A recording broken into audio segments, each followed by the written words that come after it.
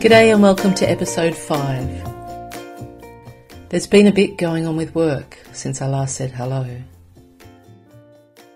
I'm always grateful to work from home. The first time I realised I wanted to, long before it was common, was while living in this little cottage in the Blue Mountains of Australia. That's also where I started my blog, and where I was living while gigging and teaching songwriting in a women's jail. Obviously, compared to how I look now, that was a long time ago. Long before raising a child on my own.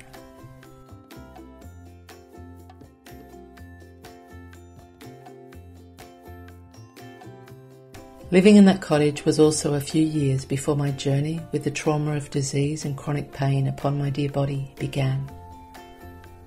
Long before my finger joints fused, robbing me of my guitar playing, because I was so blinded by the wellness industry that I delayed trying science. Something that has since saved me.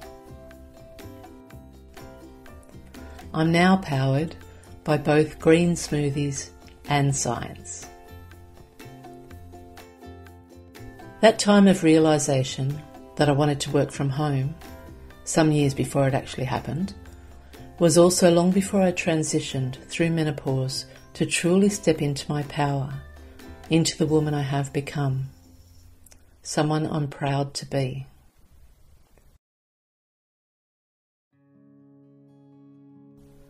Back then, that younger Bronnie was smiling on stage while doing gigs in pubs and a few festivals, and often crying off stage. There was a lot of healing going on, but they were painful years in so many ways.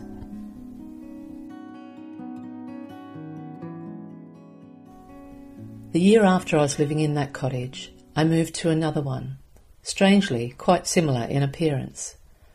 Except this one was on a 2,000-acre farm, a few hours north.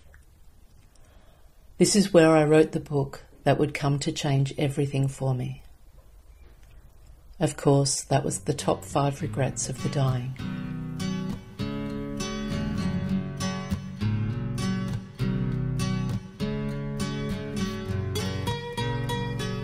Whenever I have a meeting from home these days, I still sometimes check in with myself in wonder and gratitude that this is my life now, being able to work from home.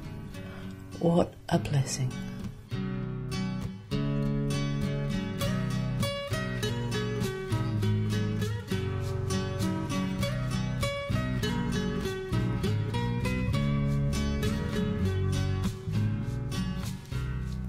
There's been a lot of progress lately with these dear people, the team behind the movie being made from my book. We've been sharing the ride for over 6 years. This is us in Munich in 2016. Some real momentum is starting to unfold now around the film. I've also had a few interviews from home since the last vlog, though I choose not to do many anymore.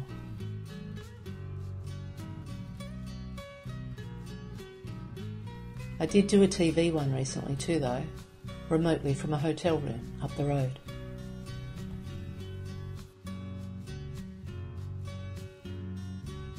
One of the highlights since my last vlog was a surprise visit from my fun and gorgeous mother. We went through some of our favourite routines: lunch at Byron Bay, dinner by the Tweed River,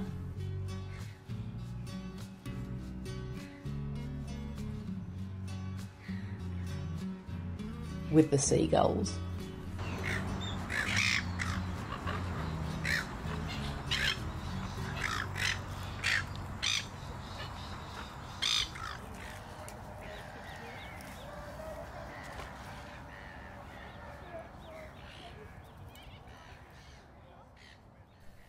We also took a lovely drive out past Wollumben, also known as Mount Warning.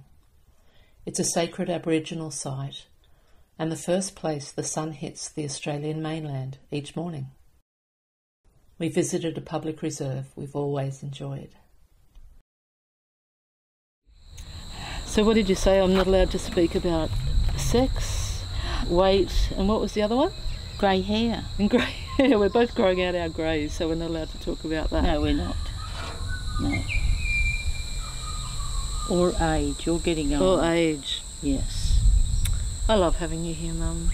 I really love having you here. I know, and it's lovely Thank being you. here. It's a pleasure. You know, what I love, well, I love a few things about you, but I'm pleased. But what I really love is just how you're not defined by age. Like you're 84 now. It's only a number. Exactly. Yes. Yeah, but So really, while I'm still fit, I can do it, and I can drive 550 kilometres to visit.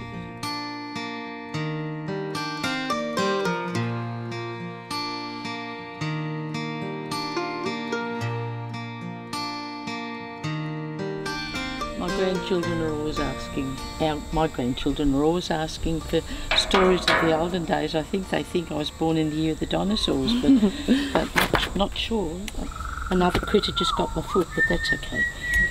Yeah, so this is fascinating. no, not the year of the dinosaurs. At least maybe. You're going to say something that I'm not going to appreciate, so I'd say I wouldn't be saying it, Bronnie, or we won't be going to lunch. Right. Okay. I'd be nice to your mother. Isn't it beautiful here, Mum? Be nice to your mother though, because if you're not, she'll come back and haunt you when she's gone. Don't go. Okay. But if you go, don't haunt me. Okay, well, be nice to me. Yeah, I'll try. I'll try.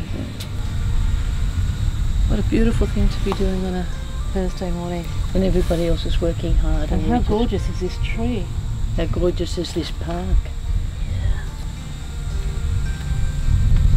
Nice drive, nice and quiet. Nobody's here today. I love our drives and Yeah. our storytelling on the But last way. time we came here, there was, quite a few people Yeah. using the river for kayaking. Yeah. There's nobody today. Sometimes they have school groups out here too. Oh right. Oh, that'd be nice. Yeah. It's lovely. Yeah, one time they had a school group out here, and it was like, I think it was like a spiritual retreat, and all the kids, the poor buggers, well, you know, it was good for them up to a point. So all of them were sent off on their own, obviously to spend some time in contemplation. And there was this young bloke who was sitting down further near the water, sitting on his own. And then this couple further over, I just remembered you said I'm not allowed to mention sex. This couple were going for it out in the open over there. I know. And this poor little bloke, like, you know, a hormonal teenage boy, has been told to sit there and contemplate, and they're almost like right in his view. And Eleanor was with me. She was probably only about 5, and I just saw them. I said, oh no, gosh, you know. And she said, what are they doing, Mum? I said, they're making love. And she's like, I said, no, let's keep walking, darling. You don't have to watch. But because she'd never seen anyone making love, she's just, I would have not at that age. but she's just trying to understand it all, you know. To her it's just another thing to learn. So she's like looking, and this poor boy, he's a bit further away. He ended up turning his back and looking back up away from this couple so that he could spend his time in silent contemplation. But I bet he wasn't spending time in contemplation. no, he wasn't, the poor thing. Yeah, no, I just always, every time I come out here I think about that. And I did actually call out to the couple after a while, get a room, you guys, get a room. And they're like, just ignored me and kept going at it like rabbits. And yeah, I mean, it was beautiful weather and everything else, but it is a public reserve. Oh, you're not wrong. Anyway, you did tell me the only thing I wasn't allowed to talk about was sex, so I'll stop talking about sex now. Last 5 minutes you've talked about it, so we'll forget it now. Love you, Mama.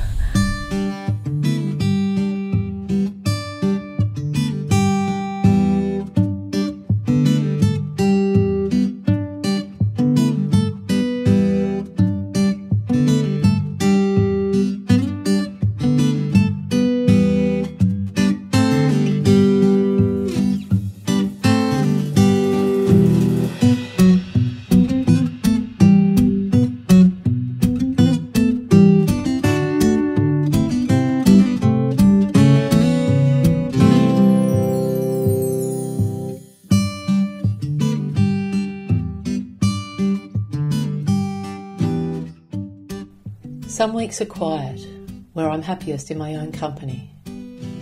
Some weeks are sociable. Some weeks I'm fairly able. Some weeks my body insists on deep rest and gentleness. It's the ebb and flow of life, and I find myself more at ease with that all the time.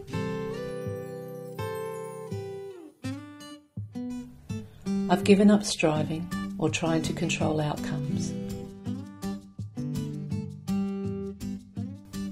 I'm allowing life to lead the dance instead, one step at a time.